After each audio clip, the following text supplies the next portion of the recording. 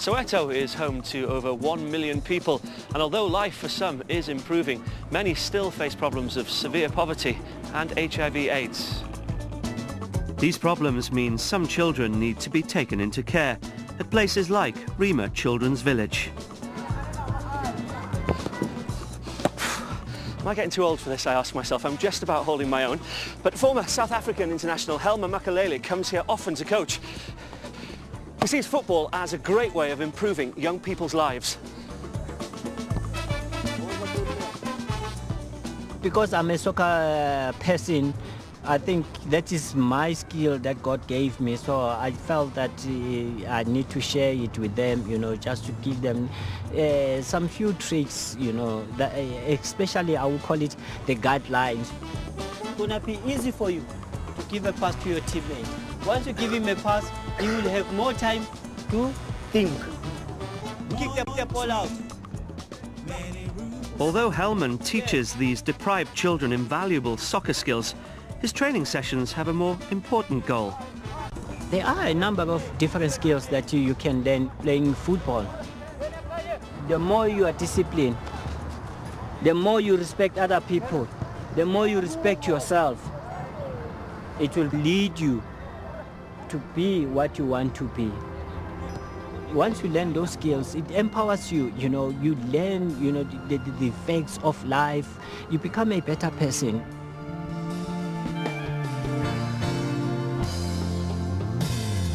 Somebody's crying, Lord, Kumbaya.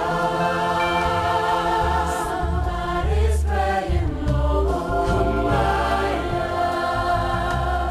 Somebody's crying, Lord, Kumbaya. Somebody's crying, Lord, Kumbaya. Oh Lord, hear my prayer.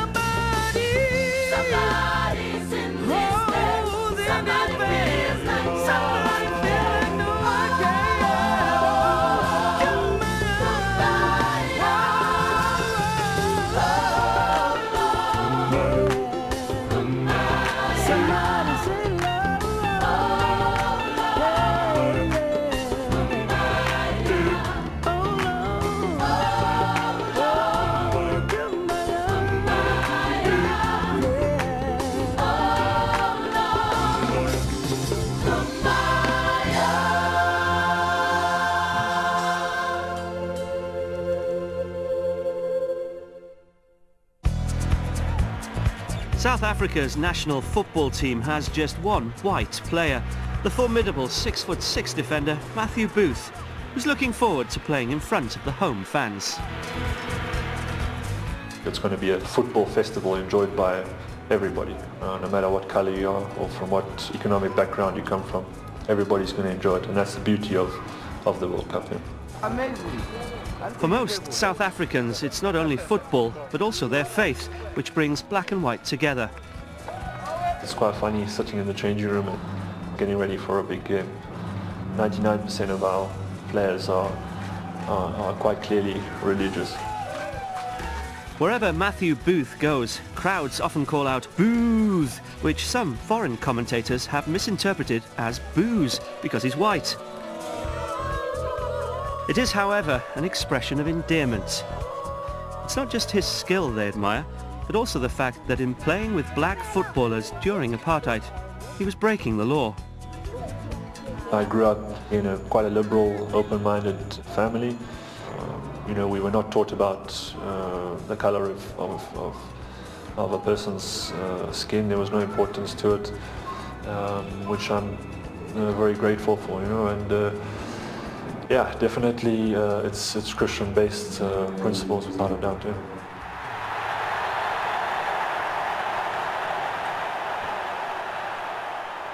Our next song is sung in one of South Africa's 11 official languages, Zulu.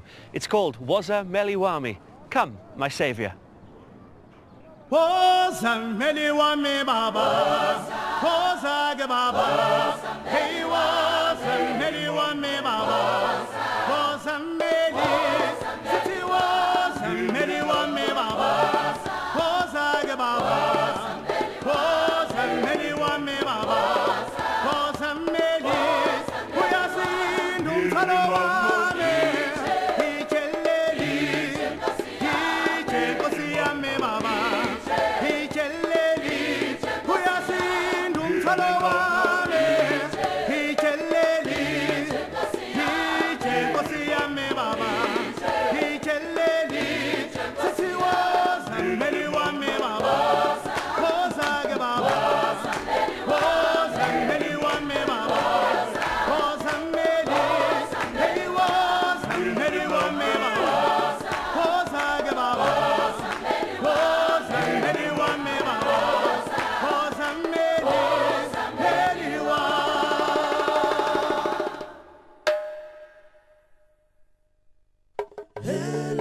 Situated at the southern tip of Africa and sandwiched between the ocean and Table Mountain, Cape Town lies in one of the world's most stunning natural environments. England fans can look forward to a visit to the new Green Point Stadium here on the 18th of June. Holding the World Cup here in South Africa won't just leave a legacy of magnificent stadiums. A far more important legacy is the sense of hope and self-worth that football can bring. But is all the excitement about football something that's mostly only relevant to the male half of the population?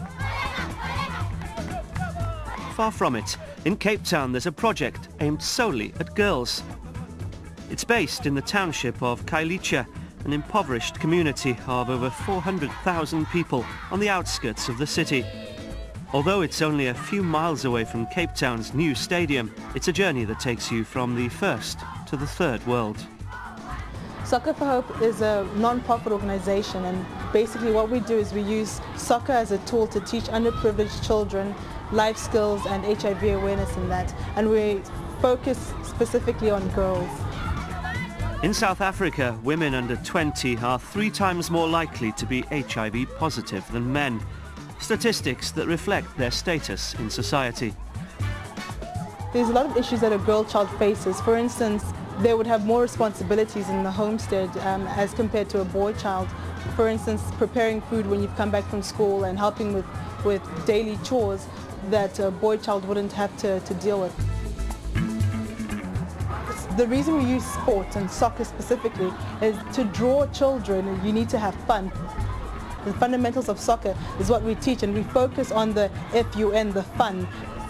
And we use that as a tool to link in the life skills. So for instance, if one of the children messes up in the training program, we'll teach them that when you mess up in life, you need to have self-esteem to be able to draw yourself from that problem or mistake in life and see the sense of humor in it, but as well bring in the focus and laugh at your situation, but take steps to better that.